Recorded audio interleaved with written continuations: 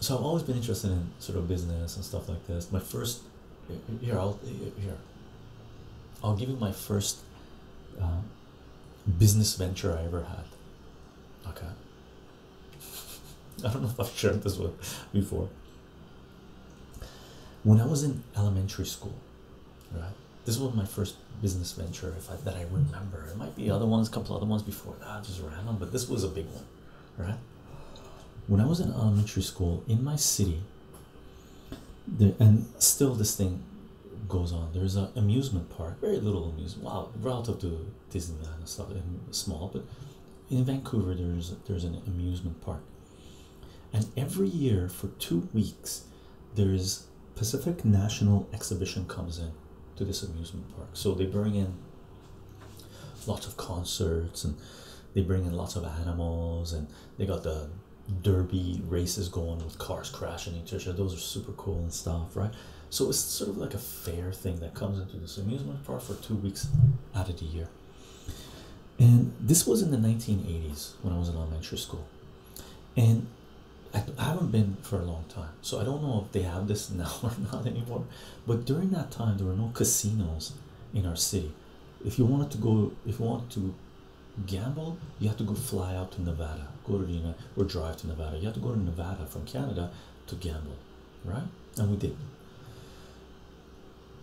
So in the 1980s, when this fair used to come, they brought the animals, they brought the circus acts, some animal acts, derby, the struck derby and stuff like this, concerts, and they also brought games of chance. Okay, so you know, carnival games of chance. So you know, they had one thing, you know, they had the wheel with the arrow pointing, and they spin the wheel. It's like there's little sections. You put your money on the section, you put $1 on it, and the wheel spin, the thing spins, the pointer spins, and if one pointer stops where you had your money, you get double your money. If two pointers stop, you get triple your money. If three pointers stop, you get like 5 times your money. If four pointers stop, you know, they give you money. They had other games of chance as well. That was one of them. They had Lucky Seven, where they had a spin thing, and they spin that you put above 7, below 7. They had these things, right? One of the things they had everything is set up, right, where people stood here, and then in the middle it was like basically a square, right? So there's people standing here, people standing here, people standing here, people standing here, and it's maybe 10 meters by 10 meters, right? Or let's say 8 meters by 8 meters or something like this, right? And inside this central area, right? Now remember, people are standing on the outside. Inside the central area, they had like bowls and cups and plates and stuff set up, and each one had a number. So if you had pocket change, you would take your pocket change and throw your change into the center, and wherever your change landed, you would go tell the person that was there was usually two people that were, or 2 or 3 people. If they were busy, they had people on either side, like 4 corners. They had people watching this thing, right? So if you're, let's say you flipped a quarter or 10 cents, and it landed in a bowl that said 3 times, so you would get your money back plus 3 times that, right? So for your quarter, they would give you back, I can't remember, it was 75 cents or $1, right? So it was like gambling, because you were throwing change away. It was chump change, right? And it was crazy because anybody could do it. Even kids were doing this, right? It was like gambling for kids, right? And grown-ups were doing it and stuff. And then they would come and give you change. So I did this a few times. It was like, hey, this is great, fun, right? Doing it with my grandma. It's the grandma you see me play backgammon with, right? I used to go to the fair with her, and during that, when I was that young, I would play backgammon with her too, right? Hello, great to see you back streaming. Camille Baronon, Baroness, how are you doing? Glad to be streaming, right? So they had this game. It was fun. So we went to this thing, and then, you know, I came home, and I sort of went, that's brilliant. I want to do, right? So the weekend came, okay. Friday when I came home from school, right, I went to our garage and I told my mom and dad, don't park the car here, I'm setting something up to play games with the neighborhood kids, right? And they said okay. And my dad was in construction, so we have wood and stuff. So I brought a chalk, I believe I brought a chalk, and I drew a line of chalk, and I think I put 2x4s or 2x8s on the ground, so you know there was a ledge, right? And then I took another 2x4, 2x8. Since you're talking about gambling, are you those win at blackjack strategists? I've done, yes, counting cards. You can make it work, but they changed the game.